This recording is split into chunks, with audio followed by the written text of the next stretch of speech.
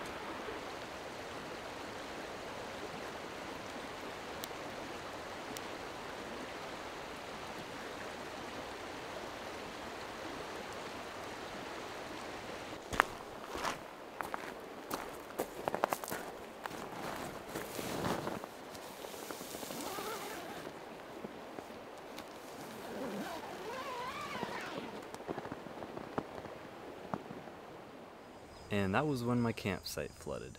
At this point, I had packed everything up and went to bed, and I was just laying there and noticed a strange sound. At first I heard almost like a bubbling sound, and I just thought it was frogs outside my campsite or something like that. But I noticed it was getting louder, and I also noticed that I couldn't hear the river behind me anymore. So I put on my headlamp and I opened up my tent door, and my whole tent was surrounded in a moat of water. So this spot is actually in the Fundy Parkway, technically along the Fundy footpath, and you actually hike down Little Salmon River, which connects to the Bay of Fundy. And for those of you who don't know, the Bay of Fundy has the highest tides in the world, so you gotta be careful. And I thought I was totally safe. I couldn't hear the ocean, I couldn't even see the ocean. I was about maybe 1 or 2 kilometers inland, so I thought I was perfectly fine. But I guess I wasn't, and the tide rose so much that the river behind me actually stopped and became still, and had started coming up all around my campsite. And to my credit, the campsite had a fire pit. It had a nice even spot for a tent, so I thought I was perfectly safe from any rising water, but I guess not. So after noticing this, I quickly evacuated my tent. I grabbed all my gear out, and luckily I was just able to lift up the tent and move it while the water was coming in. And from what you can see from this picture that I took really quickly is where my campsite was, where the fire pit was, and how it was all underwater. At this point, I think the tide was at its highest for the night, and luckily nothing really got that wet. The ground sheet from my tent got a little wet, but that didn't seep through, so that was awesome. And yeah, it could have been a lot worse. There were plenty of lower sections along this trail, so for next time I know not to stay in that site and to stay at one of the nicer, higher spots a little farther upstream. But other than that, it was an awesome hike. This hike starts in the Fundy Parkway, and you actually take Walton Glen Gorge down through the Eye of the Needle, which is a really cool section that's only passable through the water. I saw from another YouTuber this hack where you can actually take your backpack's